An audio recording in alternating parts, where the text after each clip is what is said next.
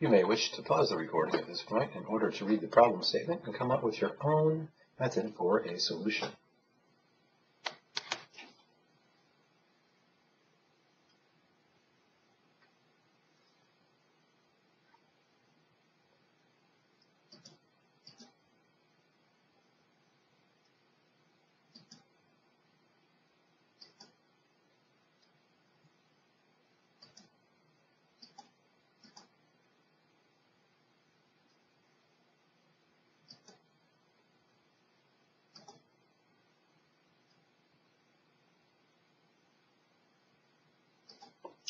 Okay, so in this problem we've been asked to find many things. The first couple parts of this problem are very similar to problems that we've worked in the past.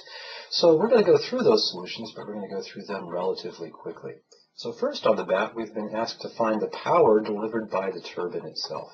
We do this in the standard way. We apply conservation of energy to the turbine itself for steady state and no heat transfer, ignoring kinetic and potential energies. We end up with the power out is the mass flow rate times the enthalpy drop across the turbine.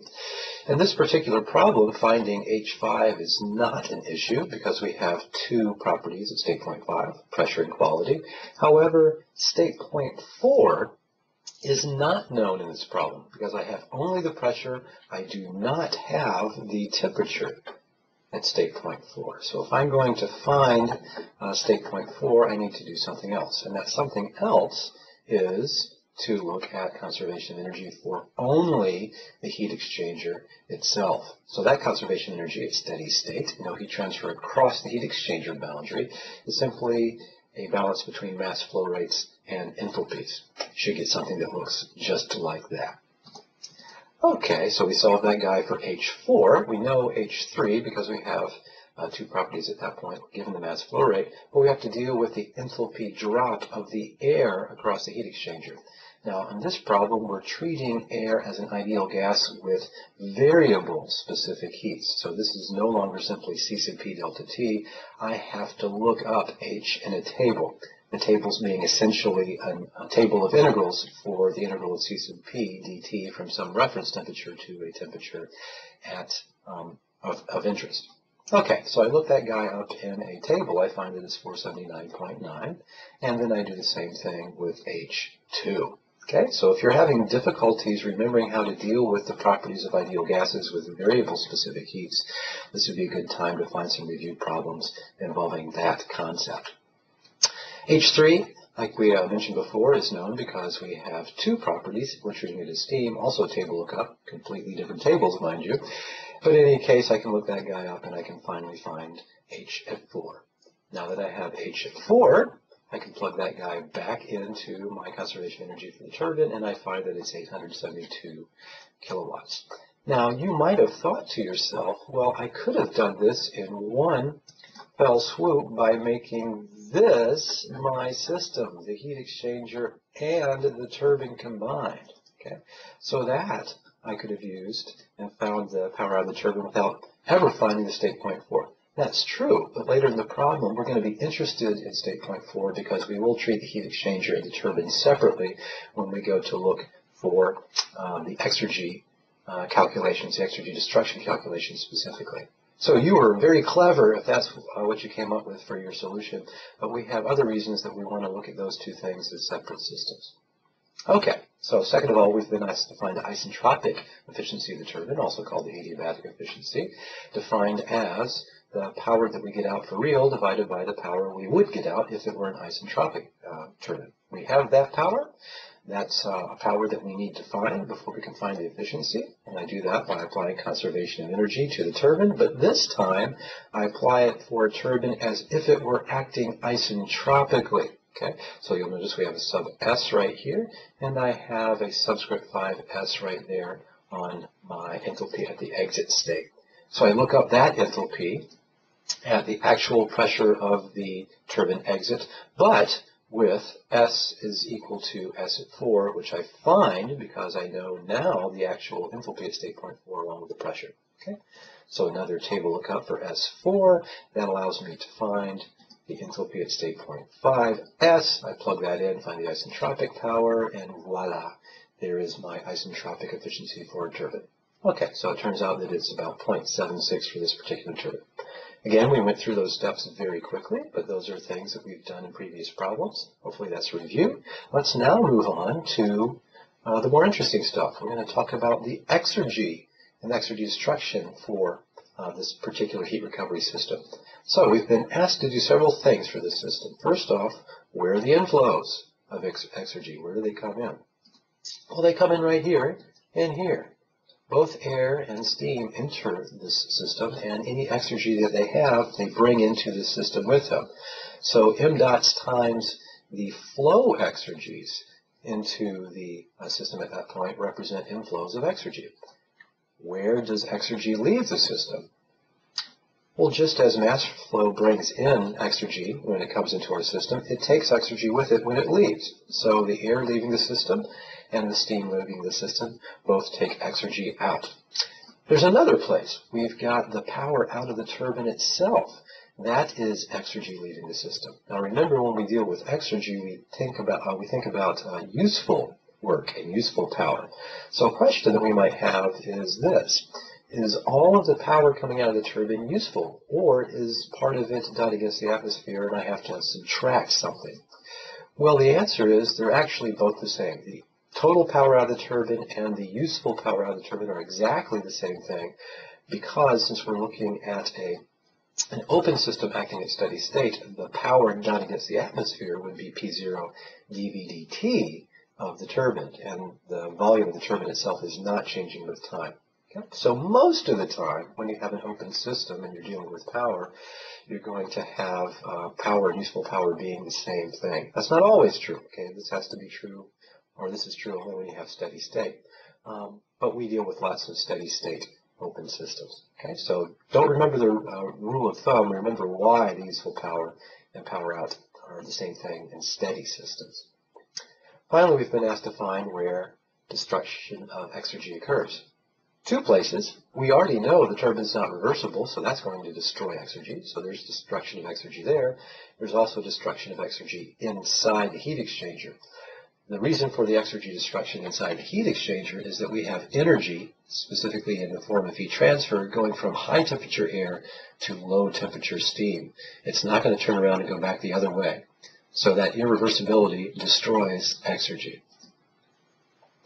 So we've been asked to use the accounting of exergy approach to fill in this little sheet here that kind of keeps track of all the different exergies that come in and leave the system.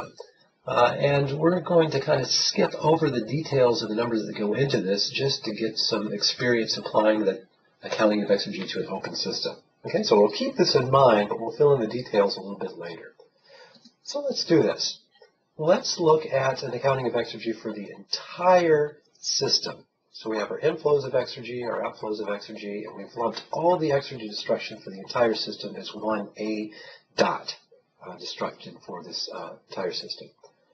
We apply the accounting of exergy. It is operating at steady state. There's no heat transfer across the boundaries. So my exergy balance basically says that we have exergy flowing out because of the useful power. We have the various inflows of exergy with mass flow, the various outflows of exergy with mass flow, and finally the destruction of exergy inside the system. If I solve that for the destruction of energy per unit time, I have m dot delta A for air, m dot delta AF for the steam, and the power out of the turbine. Now I can interpret the m dot delta A for the air as the net input of exergy because of air flowing through the system. So the air comes into the system at 1, it leaves at 2, and that exergy decrease is the net amount of exergy that the air has imparted to the system because of that airflow. Likewise, I can think about AF5 minus AF3 as the net outflow of exergy because the steam comes in and leaves at a different exergy. Okay?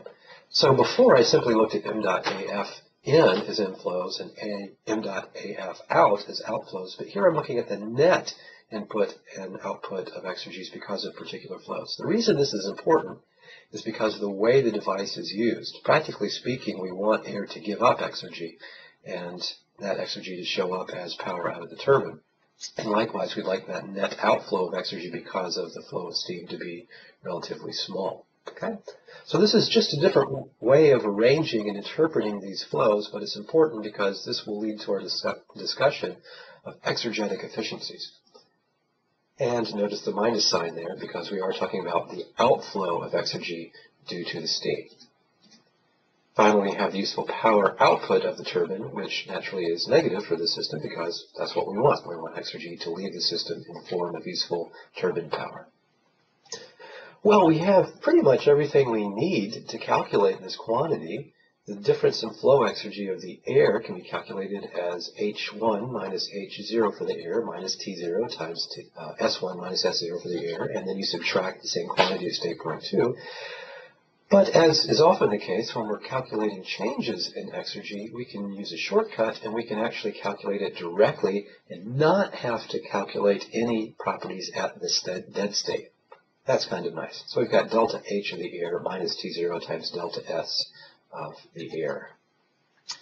So if we're dealing with an ideal gas with variable specific heats, remember how you calculate that specific entropy change. There's a table lookup and there's a formula both.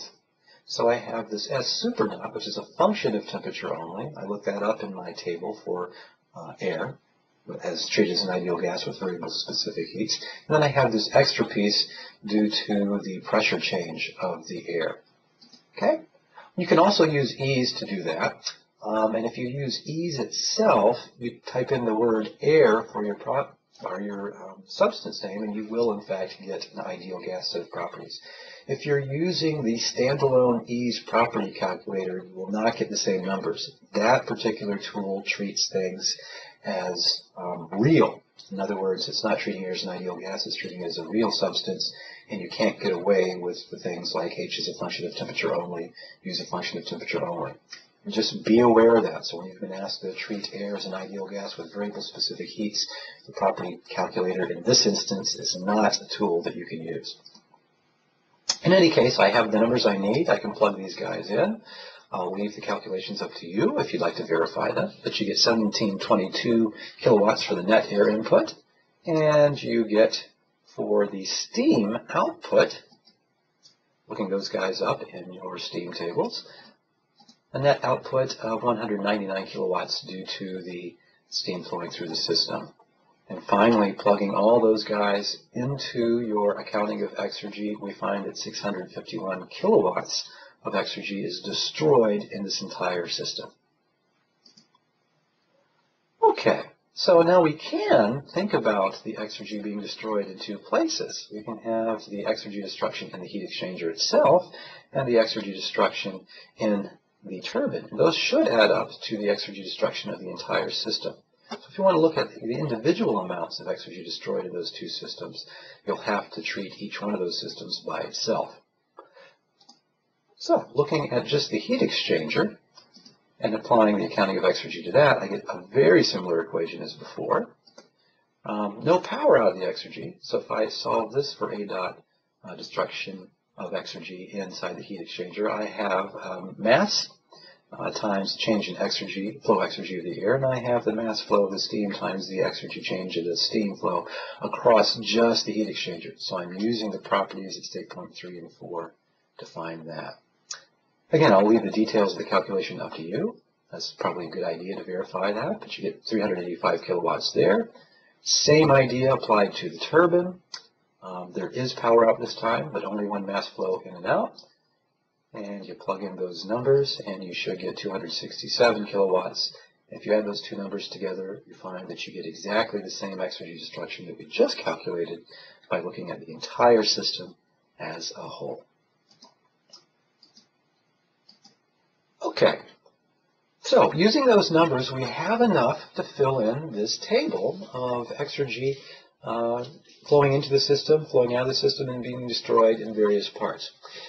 I created a little animation of graphics here to help you visualize what's happening in this device, and hopefully this will help us in our discussion on looking at exergetic efficiencies. So 1722 kilowatts of exergy comes into the system because of the mass flow of air. So that's my m dot air delta AF of the air coming into the system.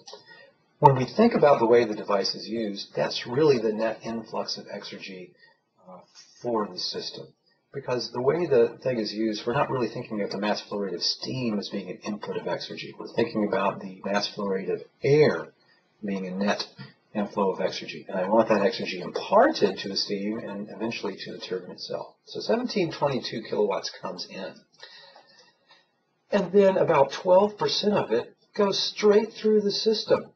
It goes to the steam, and then the steam entering and leaving at 3 and 5 respectively takes exergy back out with it. So that exergy is still available to us to do something with, maybe in a later device, but it doesn't do anything in this system. It just goes straight through the system. About 23% of it, 385 kilowatts itself, goes into the heat exchanger and is destroyed because of the heat transfer going across a finite temperature difference. So that is now completely unavailable to us forever and ever. About 15.5% at 267 kilowatts makes it through the heat exchanger, makes it all the way to the turbine, but is destroyed there because of the irreversibilities of the turbine itself. And then finally, the remaining almost 51% makes it all the way through the heat exchanger, all the way through the turbine without being destroyed. And that's what shows up as my useful power delivered by the turbine itself.